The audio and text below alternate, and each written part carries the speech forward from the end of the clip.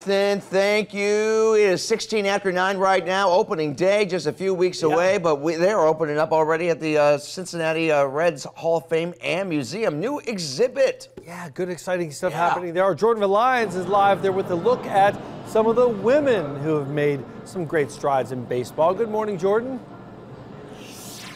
Good morning, guys. Yeah, we're here at the Reds Hall of Fame. And, you know, typically when we think of the baseball icons, we think of Babe Ruth. We don't think about women in baseball. I know that hopefully all of us have seen League of Their Own, a classic movie that talks about women in baseball. But you know what? When I was walking in here with my photographer, he said, "Is that story really true?" And I gave my honest answer, which is, I really don't know. Thankfully, we got a chance to walk in here and talk with Rick, who was able to confirm that it is indeed true, Rick. And that's really what, the detail of history of women in baseball, the history behind it. Yeah. I mean, it actually goes back so much further than even when A League of Their Own was set. Yeah, I think most people think the movie, that's the whole story, but really women playing baseball goes back into the 1850s and 1860s. There were even women baseball teams in Cincinnati, one called the Cincinnati Reds in the 1890s. So the Bloomer Girls came along afterwards. They were traveling baseball teams, and it really was something. Softball kind of evolved from that,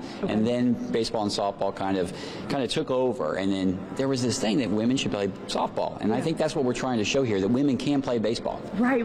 And I mean, there's a lot of proof, there's a lot of things to see. I mean, this is all done, this is a passion project, if you will, all done with such, I mean, seriously, such dedication and such love behind it when people can come down here and check it out. Yeah, there's over 200 artifacts, jerseys, folk art, contracts, photographs, but wonderful inspirational stories about trailblazers and pioneers who have really paving the way for more women to make a greater impact on the sport, whether it's working in the profession as a writer, maybe being a coach on the field, or a trainer or an executive in the front office. Today, 35% of front office employees are female. So things are changing, and I think this exhibit is something you want to come check out, because anything is possible. Absolutely. And I want to point out too that you said that you guys had two women basically who were putting this, who were kind of heading up the design elements of this. Yeah, Sarah Green and Kaylin Schulte from the Reds Creative Service Department played a big role in this, as they always do when all of our exhibits take place. But we thought that was important, and as we learn this exhibit, as everybody learns the history here,